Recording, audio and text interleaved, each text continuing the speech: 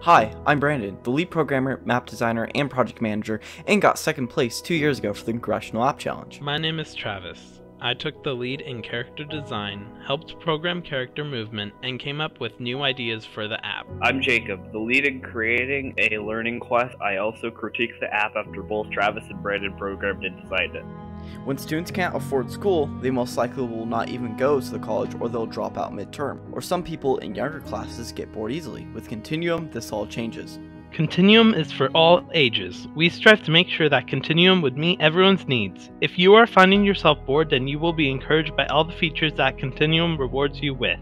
To get started, make an account which connects you through PlayFab servers, a free hosting website that we scripted into working. If you forgot your password, you can also request to get a new one via email. Once making an account, talk to Echo, this friendly little guy bot over here. Once completing a topic side, topics will turn from red to green, showing you can access them. Normal boring learning websites like Khan Academy might seem daunting, but with Continuum you'll be inspired. The pet shops and personalization shops allow you to buy many items with credits. They earn from completing lessons and minigames. There is a wide variety over skins that you can choose from. And when we say a lot, we mean a lot.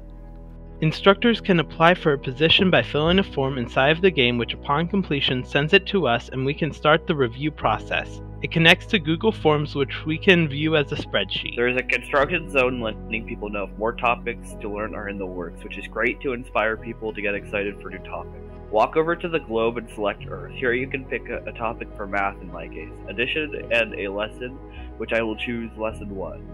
Then go over to the podium and start learning. We wanted file storage to be as low as possible, so Brandon created a script that allows you to connect to YouTube and grab the videos that is unlisted so the video is not saved locally. When getting above 95% in any learning lesson video, you get met with a quiz to refresh your skills on the lesson.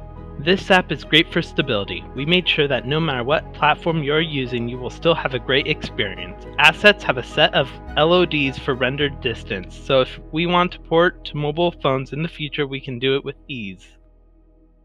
The game engine used for this game is Unity. The language used and manuscripts are C# and JSON. There are over 10,000 lines of code put into this game. We spent hundreds of hours making this educational platform to fit everyone's needs.